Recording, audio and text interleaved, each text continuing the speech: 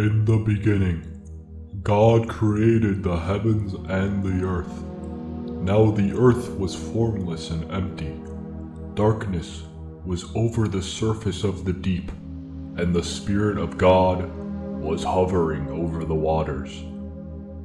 And God said, "Let there be light." And there was light. God saw that the light was good, and he separated the light from the darkness. God called the light day, and the darkness he called night. And there was evening, and there was morning, the first day. And God said, "Let there be awesome fucking animals that do sports and shit." And they were born, the wild animals. God called upon them to bring joy to the humans that were to come, and they agreed, bringing us the ultimate triad of games. First, the wild animals engaged in a battle of races, go-karting to see which one could be the true king of the jungle. Second, the animals showed their skill and dexterity in the art of sports, battling with the one and only King Croc for the title of top cucumber. And finally, we see the lone giraffe Ginger on a quest to save the universe from total damnation. In each of these titles, we learn of beauty, death, love, destruction, violence, hatred, and most importantly, the meaning of life. So allow me to show you these works of art, and why you should all purchase them right now. Firstly, starting with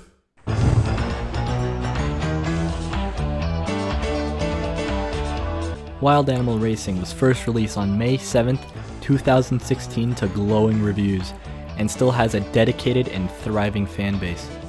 With this first release, we are introduced to the glorious racists that we will follow throughout the rest of our Wild Animal trilogy.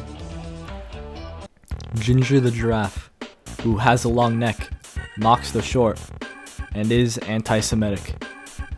Hugo the Hippo, a known fat ass, has an IQ of 125, drives a Ford F-150.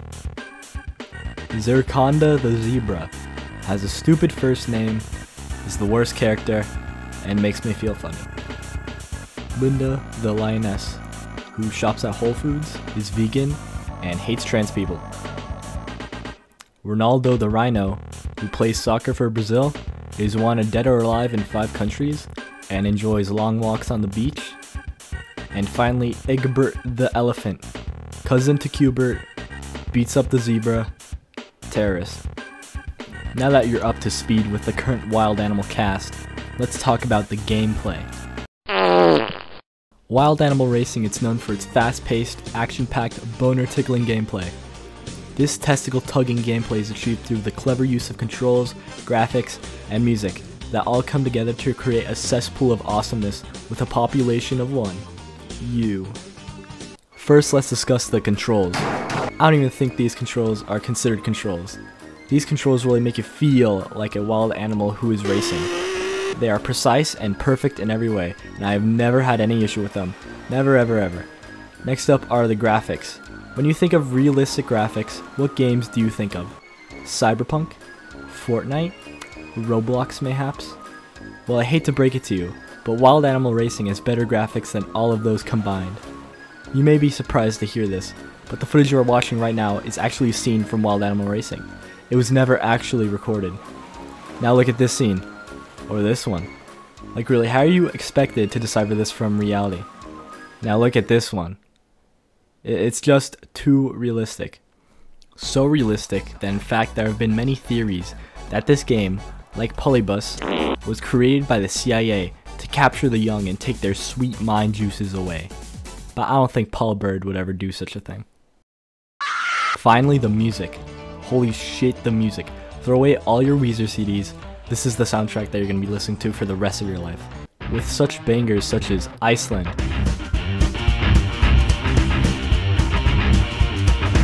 Mystic,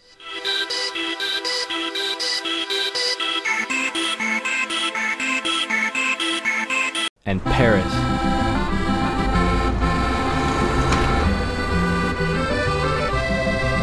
You really can't go wrong with any of the songs in this game. Going hand in hand with the music and gameplay, we can see a myriad of realistic racetracks such as hills, underwater, Holland, and Paris if it was awesome. Going hand in hand with the music, gameplay, and epic tracks, we can see many collectible movies that are awarded to only the best wild animal racing players. Now I'm not going to spoil these movies for you, but let's just say you should keep the kiddies at home for these. You really can't go wrong with anything in this game. Similarly to Flying Gorilla, Wild Animal Racing is going to the best games of all time ever that define society and the world as a whole category, putting it very strongly in the S tier. Now moving on from Wild Animal Racing, we have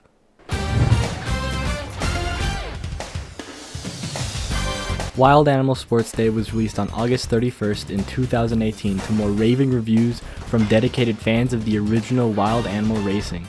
But does this game really stack up against the glory of its predecessor? Yes, it does. Wild Animal Sports Day, in my objectively correct opinion, takes everything the original game did and improves upon it tenfold. The controls are somehow even tighter than before, the graphics more realistic, and music even more awesomer than ever. In this installment, we see the animals fighting against one common enemy, the mighty King Croc, who has instated high taxes on the wild animals. To dethrone King Croc, the animals must beat him in 8 extreme sports, saved only for the most daring of animals. These sports are tennis, jumping over stuff, darts, drowning, skiing, jumping over higher stuff, jumping once more, and of course, dancing. Each one of these games were wonderfully constructed and made, making each one fun to play individually or in a challenge mode where you compete against the mighty King Croc to beat him at his own game and steal back your banana hoard. But be warned, if you fail to beat King Croc, he will torment you in ways that cannot even be comprehended by us mere mortals. This challenge mode is really where the game shines, as it lets you play all of the modes in a marathon while competing against King Croc for a better score. This, along with the Steam achievements, adds so much replayability to the game, making it well worth the $5 or so you will spend on this game. New movies are also added, allowing players to feel more rewarding for playing this masterpiece of a game. And, once again, pants are completely optional. Wild Animal Sports Day is a game that can only truly be experienced by playing it yourself. So I'm gonna shut up now and let you guys go buy this right now in the Wild Animal Triple Pack. Now moving on to the final game of today's discussion.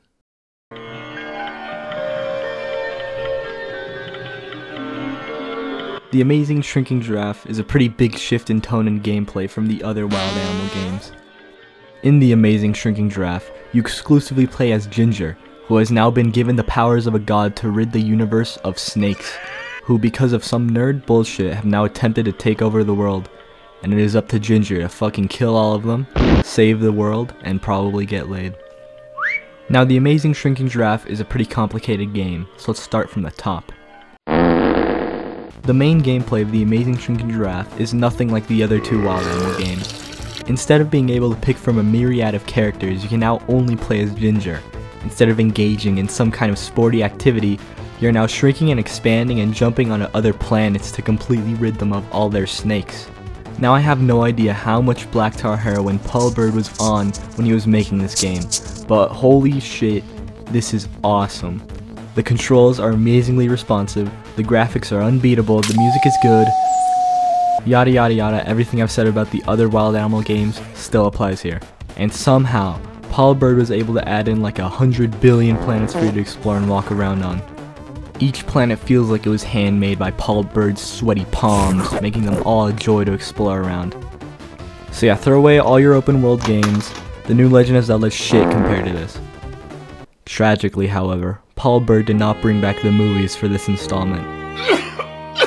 But who needs movies when the game is already perfect? The only way to truly experience this game, or any of the ones I've talked about, is to go play them yourselves. I highly recommend you go steal your mom's credit card and purchase the Wild Animal Triple Pack on Steam. Trust me, it's the best $12 you will ever spend in your life. That reminds me of one more thing. Paul Bird is a British game developer who is mostly known for the games that I've just reviewed. He has also come out with a couple other games like this one, and this one, and this one if it ever comes out. Paul Bird was released with Puzzling Wild IQ Test. I can't stand to wait any longer. Paul Bird has been given a sort of god status among his fans, likely due to him being able to release some of the greatest pieces of content and entertainment in recent years. Paul Bird has also dipped his toes into making novels with his book of the Plex Solution, aka The Prophecy of the Virgin Moonshine.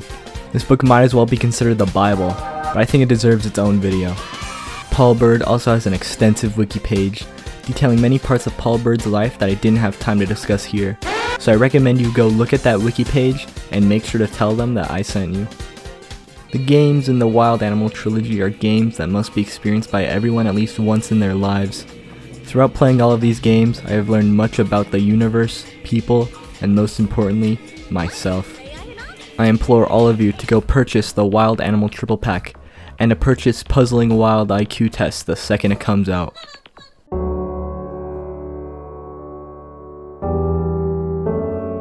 He who confirms all this says, "Yes, I will purchase the Wild Animal Triple Pack along with any other upcoming Paul Bird games. May the grace of the Lord Paul Bird be with the believers." The end. Wait a minute! Hold the phone! Breaking news! Puzzling Wild IQ Test did come out the day before releasing this video. And of course, I went and purchased it, and it's just as good as I thought it'd be. So please go purchase it right now, along with the Wild Animal Triple Pack. Thank you.